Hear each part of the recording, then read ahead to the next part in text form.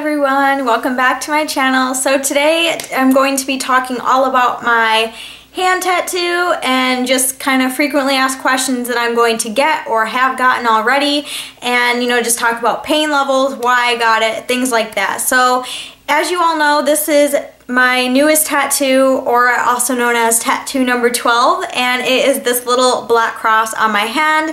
I do have a video of me getting it done. If you're interested in seeing that video, you can go ahead and check the description box down below.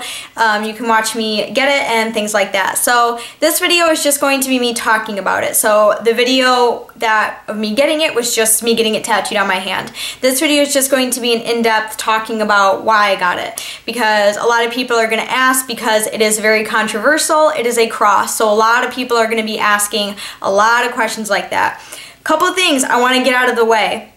If there's anyone out there who is, has a very different religion, or someone who is very against crosses, please leave now. Don't even bother leaving a comment. I don't want to put up with your bullshit. I don't want you to shove your religion down my throat. It's not going to happen. If you have anything negative to say, or you don't like this tattoo because it is a cross, please leave. You don't have to watch this video. It is not required that you watch my videos. So if you don't want to know about it, don't watch it. I don't want to hear your religion. I just don't. I don't care. So please don't even bother leaving a comment. Just watch it if you want to. Don't if you don't. It is about 4 days old now. I got it on Mother's Day. I know, kind of weird, but I got it on Mother's Day, and it is starting to get into that really disgusting, gross looking peeling stage. If you've ever had a tattoo, you know exactly what stage I'm talking about, where it's still kind of tender and peeling at the same time. So I'm kind of still going through that. So that's what it looks like. I got it on my right hand. No specific reason. I just wanted it on my right hand. As you can tell, a lot of my stuff is on my right hand. I don't know. I just always choose my right side for piercings and tattoos. Like, this arm is like completely empty except for this little guy over here, but yeah, I don't know. I just chose my right side. So yeah, I just got it on the side of my hand, on the right side. I know a lot of people say hand tattoos are probably the worst place that you could get a tattoo, but quite frankly, I don't give a shit, because I don't even know what I want to do with my life yet, so I'm just gonna have fun and get tattoos wherever the hell I feel like it, and not even care what anyone thinks. So yes, it is on my hand. One of the questions is, where did you get it done? And I actually got it done right outside in my dining room. I know a lot of people are gonna be like, ooh, scratcher tattoo, it looks like shit. Well, you know what, I don't really care. I got it done by my boyfriend, done in my dining room on my table, just have my hand laid out, and he just, tattooed me. He has tattooed me multiple times before. He's tattooed me 5 times. He's tattooed me 5 times, so this was nothing new to us. He has tattooed before. He's not a professional tattoo artist, so yes, technically this does define a scratcher tattoo, but I don't care. I'll get into why I like that it's a scratcher tattoo in a minute.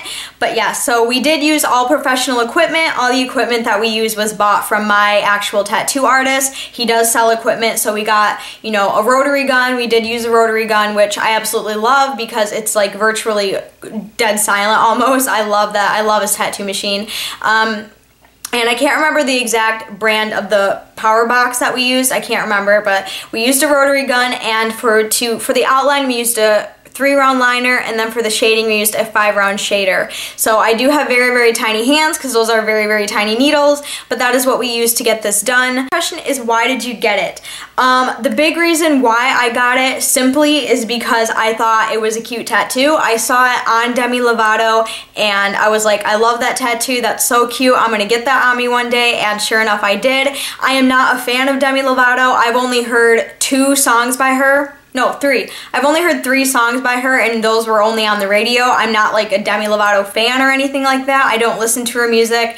I don't own any of her music. I just hear it on the radio quite often. So I know it's the Demi Lovato tattoo, but that's not why I got it. She's not like my idol or anything. I simply got it because I thought it would be a really cute, flattering tattoo, and sure enough it is. I love this tattoo. It's really, really cute. I love it. Another reason why I got it is, yes, it is a cross, so obviously there is a religious belief behind it. I don't like to call myself anything. Like, I don't like to call myself a Christian or a Lutheran or all the other whatever religions there are out there. I don't like to call myself one specific thing. The one thing I know about this cross and myself personally is I do have faith, but I don't necessarily you know, say I'm a Christian or say whatever. I mean, I guess technically I'm a Christian, but I don't like to call myself that. I just don't.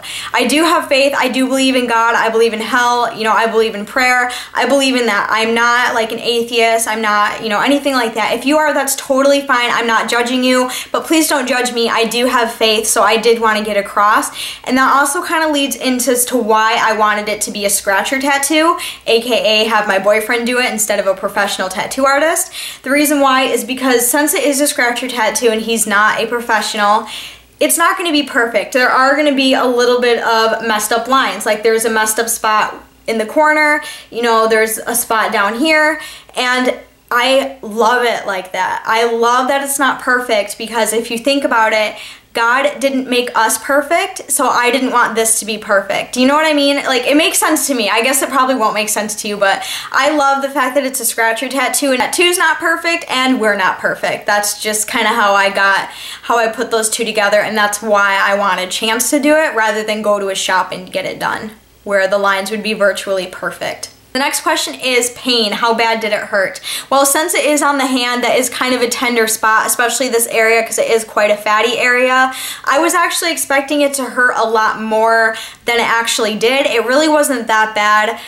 It kind of felt like the wrist to me. It just, I don't know. It just didn't really hurt. Maybe on a scale of 1 to 10, maybe like a 4 out of 10. It really wasn't that bad. The worst part of it was when he got to this part, like closer to the inner palm area. That's probably when it hurt the most. So for those of you who have palm tattoos, I applaud you. That was probably the most painful part, this part, and then this outer part when it got, you know, close to that one little bone there. But other than that, it was totally bearable. You know, I sat there throughout the whole thing. You know, we were talking the whole time. Yeah, it was totally fine. The pain was not as bad as I expected. The last question that I wanted to cover is, what are you doing to take care of it? Well, after I got it done, as you guys saw in the video, he did put some A&D ointment on me, which is, you know, a lot of tattoo places use, some use H2 Ocean tattoo goo, you know, whatever, but I personally like to use A&D on my tattoos, so we put a little bit on that, and, you know, just throughout the day, whenever it gets really dry, like right now it's getting kind of peely and crusty. I don't know if you can see, just starting like right there, it's starting to peel and get really gross. Yeah, I'll just put some A&D on it when it starts to look like that, and, you know, just kind of keep it as moisturized as possible without over moisturizing it. So yeah, and I'm not picking at it. You're not supposed to pick at a tattoo when you start to see it peel. Let it peel on its own. Just rub some A&D or whatever you use on it, and it will fall off on its own. But don't pick it, because you could take ink out of the skin, and that requires a touch up. So, you know, things like that. So I've just been using some A&D ointment on it. I just have this little tiny package that my tattoo artist gave me the last time I got a tattoo, which was my foot tattoo. So that was the last time I got one of these little packets, and I just kind of saved it, and I've been using it on this tattoo.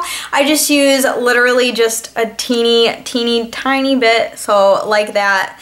Not much at all, because it is a fairly small tattoo, and I just rub it in really good to make sure that it gets nice and moisturized, because you don't want to put too much on, especially when the tattoo is freshly done, because, you know, it could bleed ink, and then, you know, you could lose ink. So yeah, you just don't want to do that. So I just keep it, you know, like that, just so it glossens a little and stays moisturized. So I just do that 3 to 4 times a day, depending on how dry it gets. And then when it comes to washing it, I'll just wash it with some antibacterial soap. I just keep this in my shower and just put a little bit on, dilute it with water, and just kind of wash over it really quick to get any crud and, you know, peelies off, anything like that. I just like to do that just to keep it nice and clean. Then I'll get out of the shower and put some more A&D on it. More than likely, just because I can already tell, I am gonna need a touch-up at least, because, you know, it is on the hand, and you do use your hands on a daily basis. So a tattoo isn't always gonna stay perfect, and a hand tattoo usually always requires touch-up. So after it peels, I'll see how it looks, because a lot of people think right when you get a tattoo, that's how it looks, when that's not necessarily true, because after it peels, that's what your tattoo actually looks like. So I'll wait to see what it looks like after it peels. So far, it's so good, like the little pieces that have peeled away. It does look pretty good, but we'll see what it looks like as the rest of it starts to peel. But yeah, I'm very happy with that. I absolutely love it. Next question is, any future tattoos? Absolutely. I have a ton of tattoos that I want to get. If you watched my future tattoos and piercings 2014, I said I wanted to get this one. I can cross this one off my list because I got it and I'm happy with it. I love it. Future tattoos, definitely I am going to be getting something either on my forearm or this arm because I am in the process of filling this up into a sleeve, full sleeve, whatever you want to call it. So I'm either going to get something on the inner part or the outer part. Haven't decided yet. And another question is future piercings. Absolutely, I have tons of piercings I want to get. I want to get my ears. I want to get my fourth lobes done on both ears. I really want to get my, I cannot pronounce this. Can someone please, am I saying this right? Dath? I want to get my Dath pierced. You know what I mean? It's like this little inner part right here. And then I also want to get my rook done. So I do have a ton of ear piercings planned. I really want to get my left nipple done. I did talk about that. And I really want to get that done this summer. Hopefully I can get it done. Fingers crossed. My piercer just had twins. So she's probably going to be out for a while. Maybe I've been kind of tossing this idea up in the air for a while. Maybe my inverted belly button, but it's definitely not set in stone yet because my top belly button piercing was just absolute hell to get done and heal. So I don't know if I want to go through that again, but you know, we'll see as the time goes on. So those are all my plans and everything like that. And I would go and get them like right now, but our car broke down, so I'm kind of screwed as far as getting to my tattoo shop. So those are just gonna have to wait, but yes, I do have plans for future ones. Hey everybody, so thank you so much for watching my video on my hand tattoo. I really like this tattoo. It means a lot to me, just like all my other tattoos do, and I'm really proud that I got it. I absolutely love it. If you guys enjoy my tattoo or enjoyed this video in general, please give it a thumbs up. Make sure to share, comment, subscribe. It would mean the world to me. But until then, I will see you guys very soon in my next video. Bye guys!